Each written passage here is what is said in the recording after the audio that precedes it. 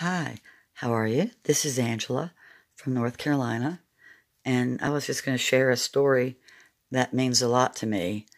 And you may not believe me, but it is very true. My mother owned this lamp. It was a very special lamp. When we lived in New Jersey when I was young, my father bought it for her for an anniversary from Tiffany's of New York, and it is a 3-foot tall Waterford crystal lamp.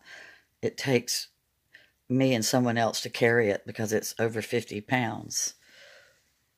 It's just exquisite, except I haven't polished the brass in a long time because my hands hurt. But I had a little story to tell you about my mom. 37 years ago today, I lost my mom. And it was really hard, as it always is. She was only 52. And that evening, my best friend had out-of-town company, and she had invited my daughter and I over to eat. My husband was working late, and I was so antsy, and I kept saying, I've got to go home. And they didn't want me to go, but I kept insisting that I had to go home. And so we got to my house right at 8 p.m., and the phone was ringing as we walked in. And when I answered it, my mom said, I wasn't going to call you back. I figured you were out for the evening. So she and I had a nice discussion. She was having a party the next week in Atlanta for all the family, and I was coming down and I was going to cater all the food. And so we had a really nice conversation. And then at the end, my 2-year-old said, I want to talk to Grandmama Annie. So I put her on the phone, and they talked for a little bit, as well as you can with a 2-year-old. And then my daughter said, I love you, Grandmama Annie. And that was the last thing that my daughter ever said to her. And right before my daughter took the phone, I had talked with my mother about this new medicine she had gotten that day. She went to the osteopath in Atlanta that did the Falcons for a bad knee, and he took her blood pressure, and it was at stroke level, and he should have called an ambulance, and he did not. He reached in his drawer and threw my mom some samples of pills and told her to go home and take these and see how she did with them and let her doctor know. So when she and I finished talking, she said, well, I'm going to be a good girl and I'm going to go take that medicine as soon as we hang up. So then she spoke to my daughter. We hung up. She was at my grandparents' house, and she lived down the street. So she was getting ready to leave, and she went ahead and took her pill. And within 5 minutes, she was almost unconscious, and her last words were, that medicine, that medicine. And she was gone. And the next door neighbor came over. My grandparents were 90 and in no condition. They were in shock. They couldn't do CPR. They didn't even know how. And the next door neighbor was a volunteer fireman, and he had learned CPR. And he brought my mother back 3 times, but kept losing her because he was the only one doing the CPR. And when the ambulance got there, they brought her back once. And I may have already said her last words to my grandparents, and that she ever uttered, were that medicine, that medicine. And my family called me 30 minutes later and told me my mother was gone, and I was like, she can't be. We just hung up the phone. But it was true. So I was in a fetal position laying on our porch crying when my husband drove up. And he didn't know what had happened. He'd never seen me like that. My mother was my closest friend that I ever had. And the next day, of course, I went to Atlanta to help with the arrangements. And then my husband came down with our daughter.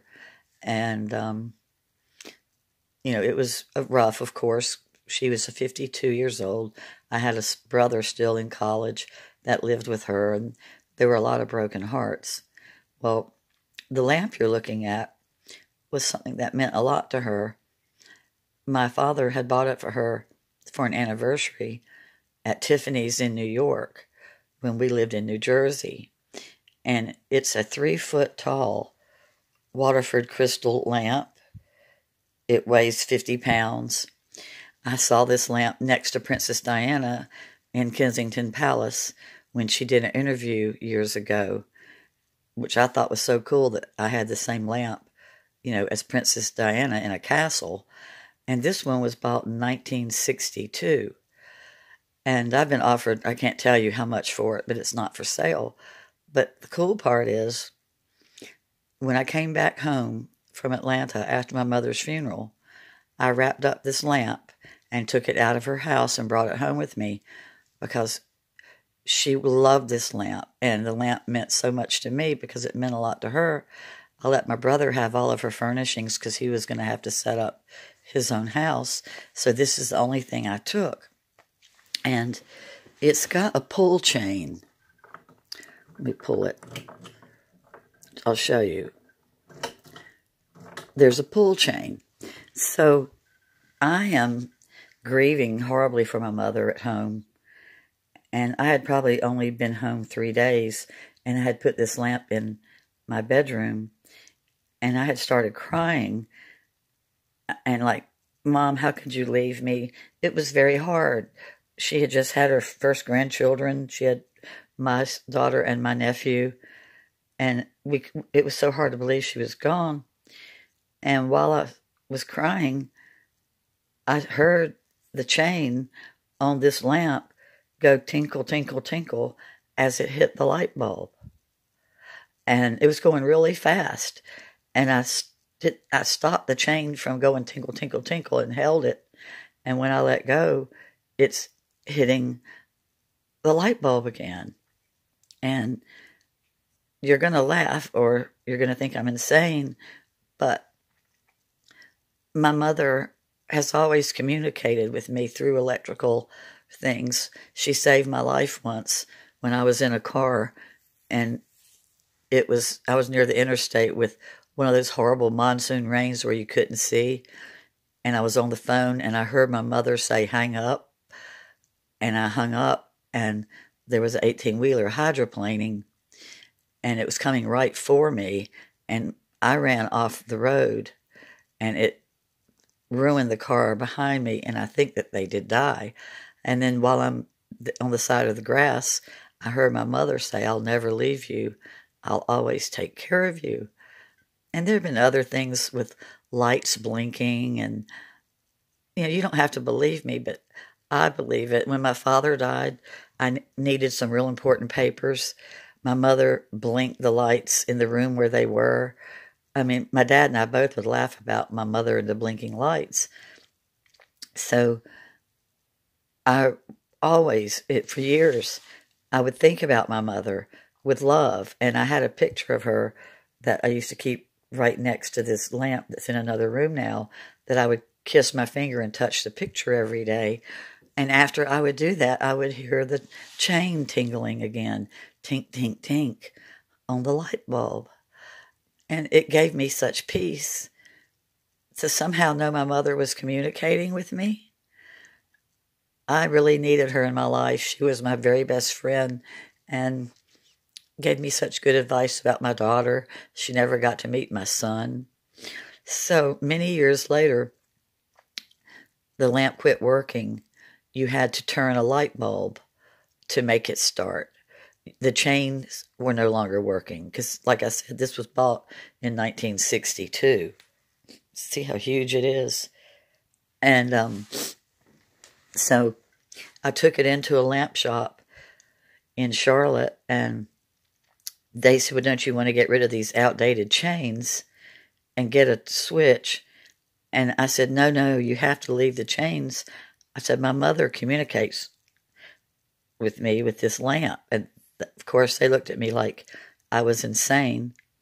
And so I ended up having whatever was electrically wrong fixed, and the chains began to work again. And the night that I brought the lamp back home and put the lampshade back on it and plugged it in, it wasn't 5 minutes before the chain tinkled again, hitting the light bulb. And I've always felt like my mother wasn't ready to go. She was so young at 52. And I don't know if somehow part of her soul has been trapped. I do believe she is an angel because she was an angel in real life. But this lamp, it just means the world to me. And if the house caught fire and I could grab one thing, I would grab the lamp and then maybe try to grab my kids' baby books. But I don't mean to cry, but it is a very emotional story for me. And like I said, you don't have to believe me, but whenever I've needed comfort in my life and I'm in the room with the lamp, the chain will tinkle. You'll hear it doing it. So it really has given me a lot of comfort. And like I said, today would be 37 years since we lost her. And I know that she's still with me. I still feel her presence very strongly. And I always feel it through electricity. I have an uncle that contacts me with feathers. And my friends have always kidded me about my close relationship with the dead.